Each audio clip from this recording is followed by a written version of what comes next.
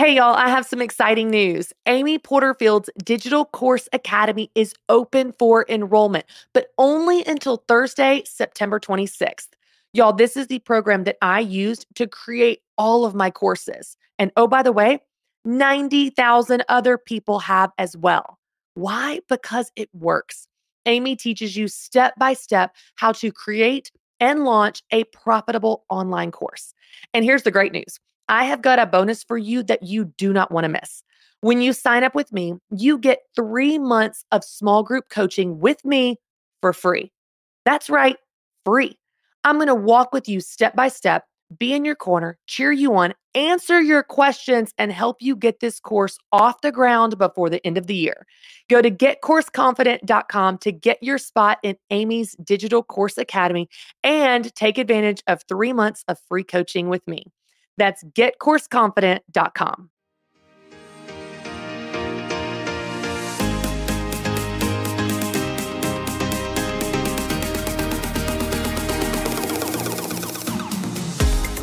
Hey everyone, and welcome to Get Your Hopes Up.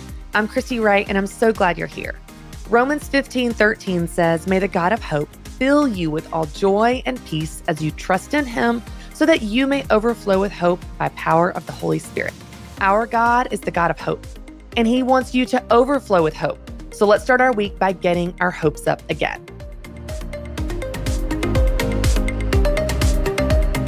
Now, today we are talking about one of my favorite topics and a topic that you ask me about all the time. You ask about it all the time, so I talk about it all the time because it's important. Today, we're talking about how to hear from God more. Now, often I will get messages on Instagram or Facebook or through direct message or email, and people ask me again and again and again, how do you hear from God? You talk about how God speaks to you, or God shows you signs, or God gives you visions, or God gives you a nudge or a call or a pull. What does that mean, Christy? How do I do that? How do I hear from God like you do? How do you hear from God? I love this question. And what an honor to be asked it. And I'm certainly not an expert, but I will tell you that in my faith walk over the history of my life, I have identified several markers that seem to turn up the voice of God in my life. Of course, it's not formulaic. This is not God is a genie in a bottle and you rub the lamp, get what you want. He's going to speak exactly like you want him to on the day and the time and the way that you want him to. But we are participants in this relationship with the Lord. And so we have a role to play. We have a responsibility in the relationship. Think of any relationship that you're a part of, whether it's your marriage or a friend or a sister or a family member or even a child. In this relationship with this person, you have a role to play. They have a role to play. If you're going to have a relationship, both of you have to participate in order to communicate and connect and build trust and get to know one another. You both have to participate. Well, our relationship with God is so similar to our relationship with a person. God is not just a spirit and a being. He also became a person in the person of Jesus Christ. The Holy Spirit is a person. So we've got to understand that being in relationship with God, Jesus, the Holy Spirit, is like being in a relationship with a person. We have a responsibility. We have participation in this. So today I want to make this super tactical, and I want to teach you 7 ways for you to hear from God more. These are 7 things that you can do to turn up the voice of God in your life, to participate in the relationship with the Lord where you open your eyes, open your ears to hear and perceive and receive what he's saying, how he's speaking, how he's moving, because I guarantee you this, he is speaking, he is moving. It's just on us to perceive it.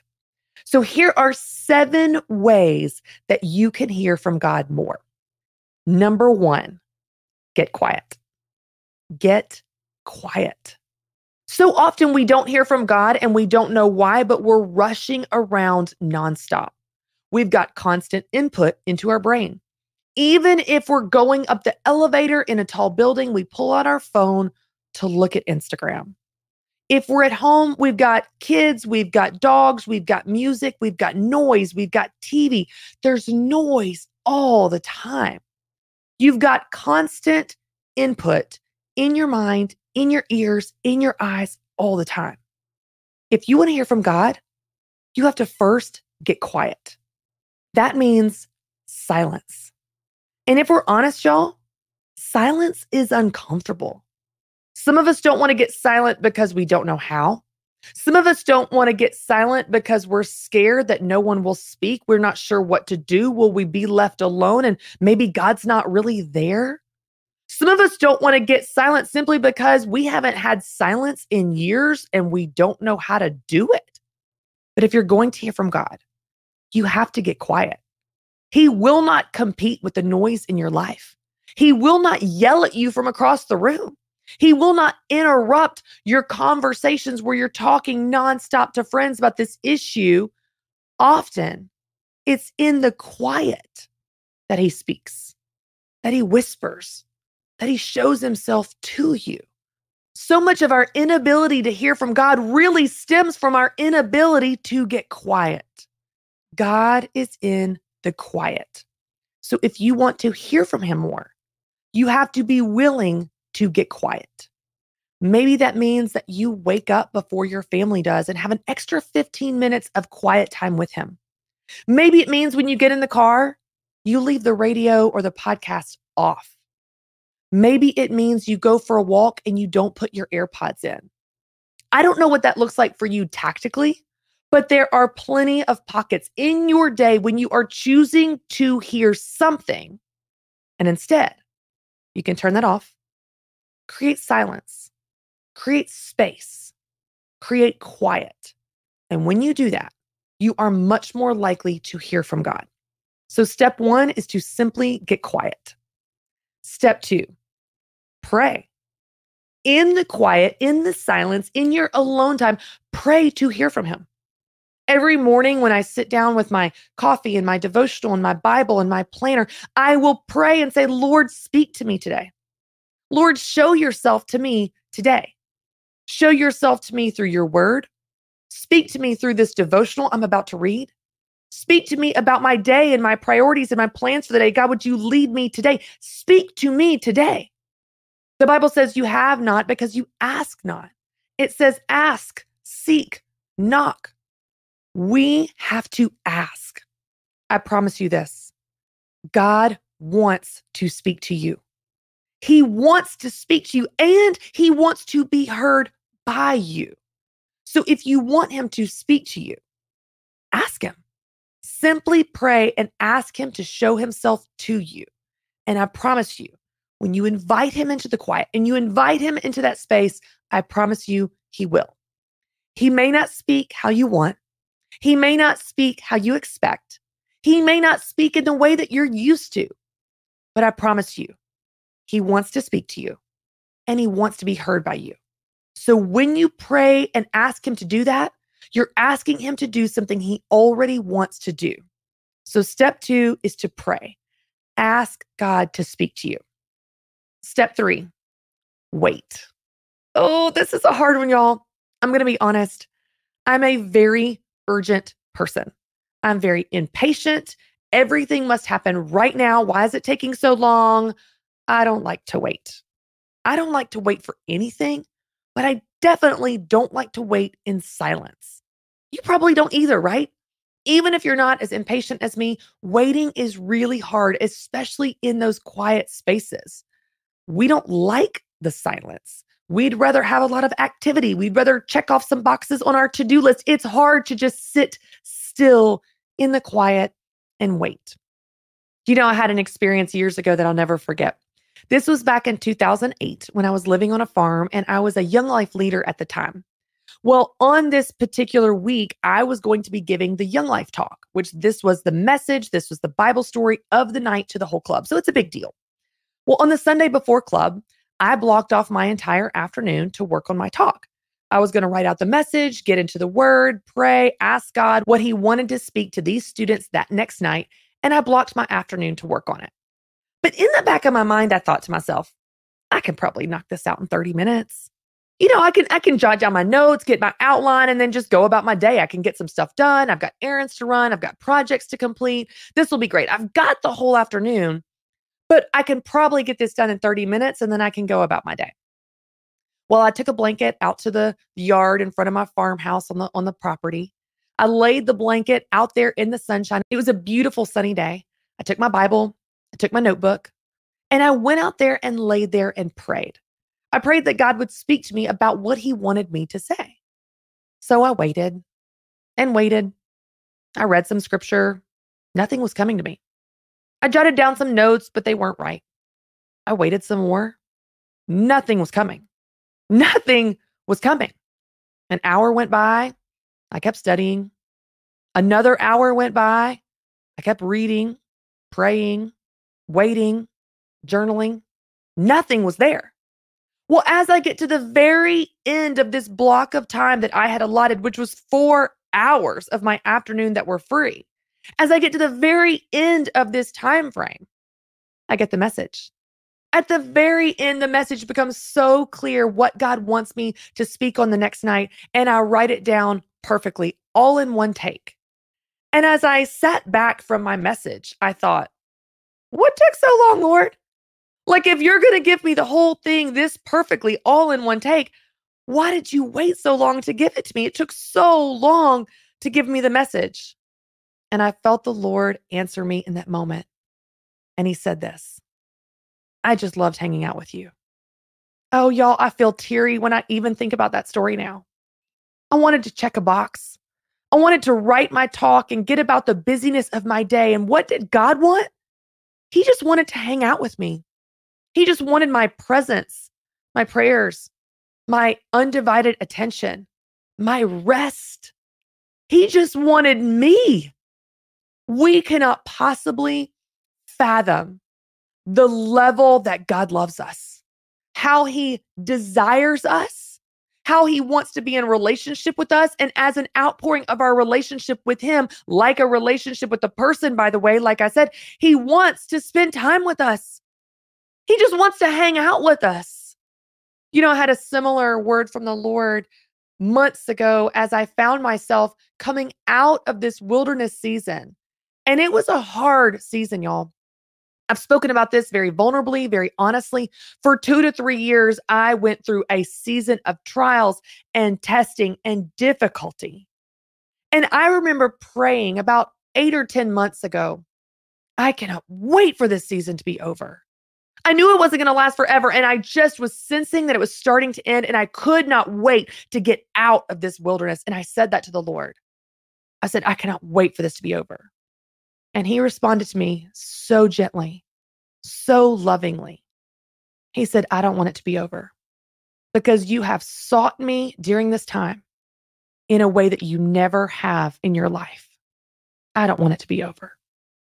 If we could understand how much God desires us, if you could understand how much he desires you, often he doesn't give you the answer you're looking for simply because he wants you seeking him. He wants you coming to him. He wants you praying. He wants your presence. He wants you lingering on the blanket on a Sunday afternoon with him.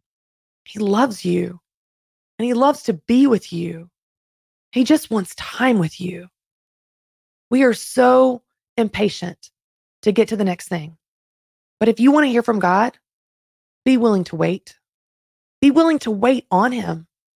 Be willing to wait for his word, for his guidance, for his sign, for his presence, for his confirmation. He will show himself to you if only you have the patience to wait for it. So step 3 is to wait.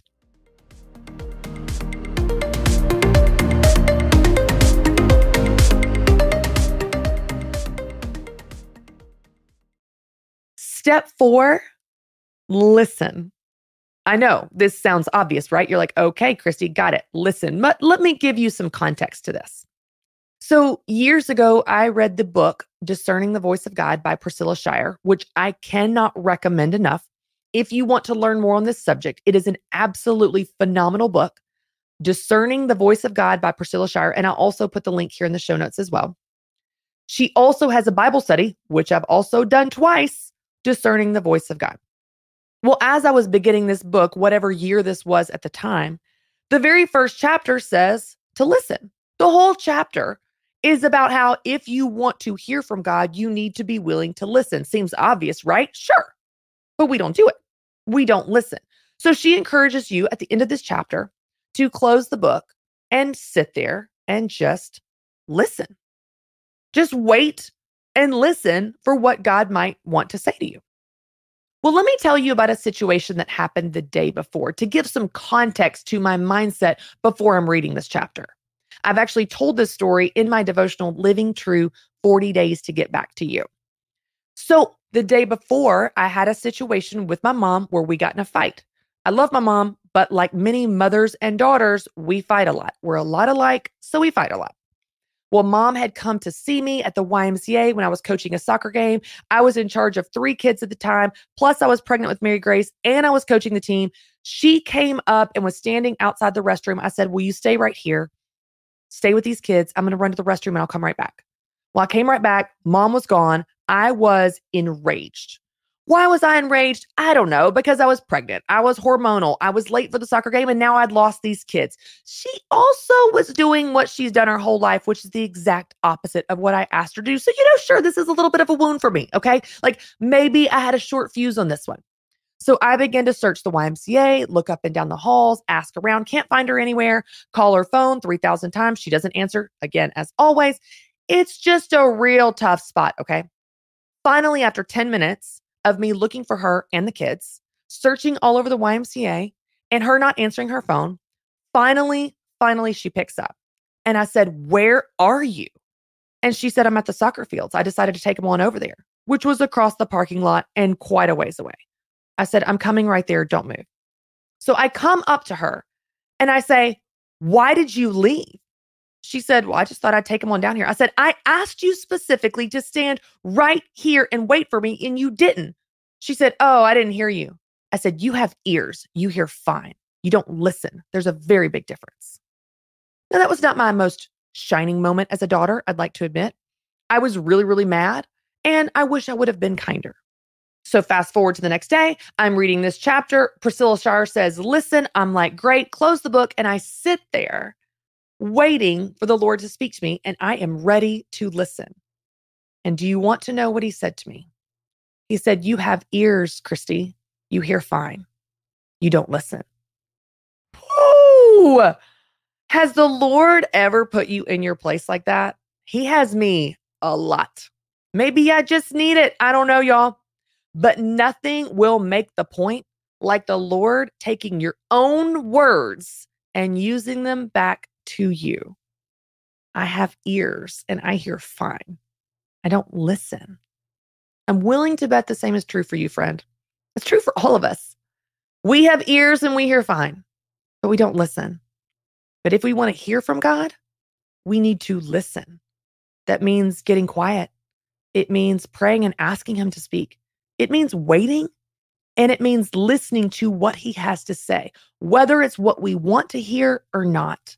The Lord knows what we need to hear, and he will tell us what we need to hear, not just what we want to hear. So if you want to hear from God, you have to be willing to listen. Step 4 is to listen. Step 5, read his word. Read the Bible. When you read the Bible, you get to know the character of God. When you get to know the character of God, you deepen your understanding of him, your relationship with him, and you can more easily recognize his voice. This also really helps you with discernment, because when you've got up to 30,000 thoughts a day, which you do, by the way, and you've got a very real enemy that is trying to plant ideas in your mind, trying to put a wedge between you and the Lord, trying to just steal, kill, destroy, plant lies. He's the father of lies. When you've got him in your mind as well, you need some way to discern and tease out what is from God and what is not. The way that you do that is by reading God's word. The way that you do that is by getting to know the character of God. When you get to know the character and patterns and characteristics of God, You can more easily recognize his voice. So when a thought pops in your mind that says, you're so stupid, you are failing as a mom, everyone's talking about you behind your back, this business idea is never going to work. Who do you think you are speaking in front of that crowd? You can't do this. You go, no, no, no, no, no. I know my Father's voice. I know what he says about me. I know he says I am fearfully and wonderfully made. I know he says be strong and courageous. I know he says I can do all things through Christ who strengthens me. That is not the voice of my Father. The way that you can fight back against your own crazy thoughts, against the influence of the world, against the comparison from social media, and against the very real enemy that is at war with you, whether you realize it or not, is by reading his word. When you read his word, you get to know him. And when you get to know him, you know his voice. The Bible says, my sheep know my voice. You know his voice by getting to know him in his word. So step 5 is read his word. Step 6, obey. Obedience is directly connected to hearing God's voice. Now, let me ask you this. Have you ever had a friend in college or in your 20s or in adulthood, and she would come to you and she would ask you for advice? Like, what do you think I should do about this situation with this guy? She's dating somebody. He's bad news. She's asking you for advice. You're up till 2 a.m. giving her advice, telling her what she should do, trying to talk her off the ledge, trying to talk some sense into her. And every single time she would walk out of that room and walk away from that conversation and do the exact opposite. She would do whatever she wanted to. Everything you said was a complete waste of your time and waste of your breath because you knew that she was going to do whatever she wanted to. Well, at some point, when she comes to you for advice, you stop talking, don't you? You stop giving the advice.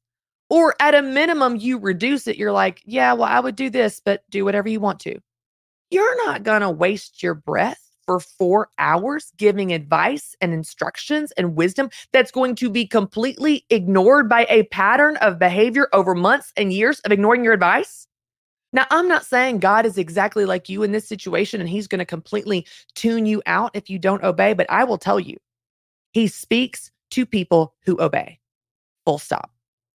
If you want God to speak to you, you better freaking obey on what he's already said. Because if you haven't obeyed on what he's already said, why in the world would he continue to tell you what to do? You didn't do the last thing he told you to do. You didn't do the thing he told you to do before that, or before that, or before that. And you keep asking for him to speak to you. He's already told you what to do and you didn't do it. If you want to hear from God, you need to obey. Now, there's a lot tangled up in this. If you're going to obey, you've got to trust him. You've got to know him. You've got to believe him. You've got to have faith even when you can't see. You've got to be willing to look stupid. I could do podcast after podcast after podcast on obedience. And y'all, I kind of do because I love talking about this. But if you want to hear from God, you have to be willing to obey. When you obey, you turn up the voice of God in your life and he wants to speak to you more. He wants to speak to people who listen, who obey, who trust him and believe in him and have faith even when they don't have all the puzzle pieces figured out. If you want God to speak to you, you need to obey. Step 6 is to obey. Step 7, share it. Share what he has said to you. Now, every single word he speaks to you is not for everyone. Okay, so there is some discernment in this. But when God gives you a word, or when God performs a miracle in your life, or when God creates a desire in your heart, or gives you a promise, you have a responsibility to share it. Because it's almost never just for you. Sometimes it is, but often it's for other people. There are other people who are going to be blessed by that word he gave you, by that promise he gave you, by that prayer he answered for you, by that miracle he performed for you. I actually did a podcast about this a long time ago when I was sharing about God giving me this whole vision around a 4-car garage and how squirmy I was and uncomfortable I was. And I even told the Lord after he gave me this promise that I was going to have a house with a 4-car garage. I told the Lord, I can't tell people that. And he said to me, so let me understand this right. You're not going to tell people about what I am doing for you because you're scared of what they're going to think of you. You're scared of the feedback that you'll get that, oh, well, prosperity gospel must be nice to be you. Well, I guess I'll just pray to win the lottery. Must be nice. So let me understand this. You're not going to tell people what I'm doing for you because you're scared of what they're going to say. And you're going to steal the opportunity from everyone else that would be blessed by it. What if I want to do a 4-car garage kind of a miracle in someone else's life and they need to build their faith and their faith is going to be built by you telling your story? You're going to steal that from them? You're going to rob that from them? You're not going to tell them what I'm doing for you because you're scared of a few people that are going to judge you? When God does something in your life, you have a responsibility to share it. Is it scary? Yes. Will you get people that don't understand? Yes. But let me tell you something, friend. There's a long list of people that you will never even know about this side of heaven. Maybe some that you do, but many that you won't, that will be blessed by it. God will speak to them through it. He will build their faith in it. God didn't just give you that word for you. He didn't just give you that prophecy for you, that vision for you, that promise for you, that miracle for you. And you get all squirmy and you feel like you're bragging, and we've got this false humility, especially here in the South. We get all weird and, oh, well, I just this little thing. What are you ashamed of? You didn't do that. You didn't buy that thing. You didn't manufacture that thing. You didn't create that thing. Your God did. They can take it up with him. Brag. Yeah, brag all day about what God did for you because you're bragging on who God is, not what you did. You didn't do it. He did it. My kids are not ashamed of the bicycles I bought them. They didn't buy those bicycles.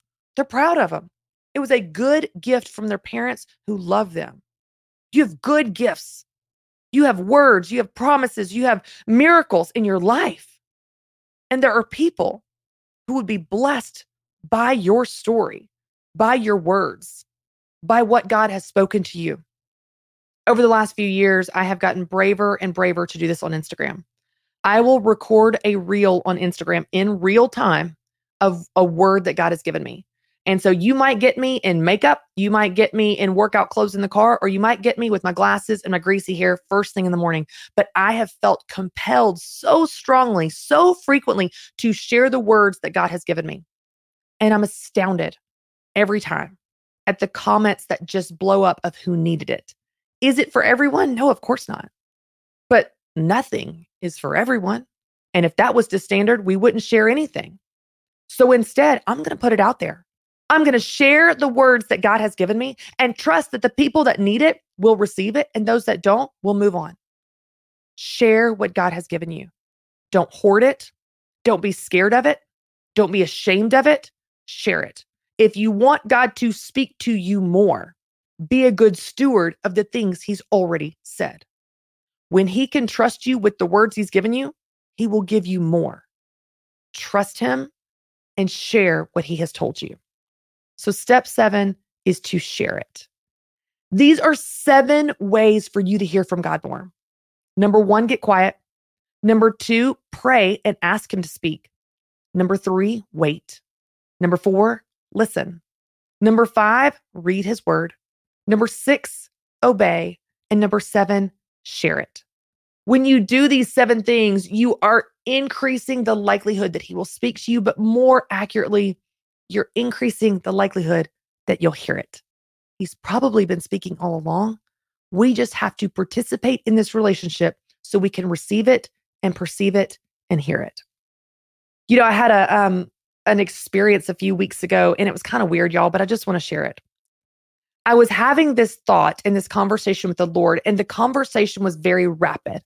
I asked a question, he answered. I asked another question, he answered. I asked another question, he answered. And typically my conversations with God don't go like that. So I was suspicious. I paused the conversation. I said, Lord, how do I know that this is you?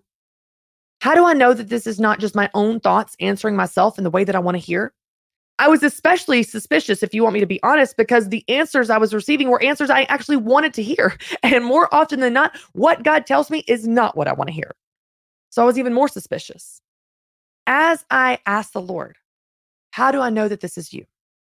I had a vision, and it was very close up to my face. Okay. It was the point of a pencil, very close up to my face. But as I backed away from the pencil, I noticed that it was a colored pencil, and it was peach.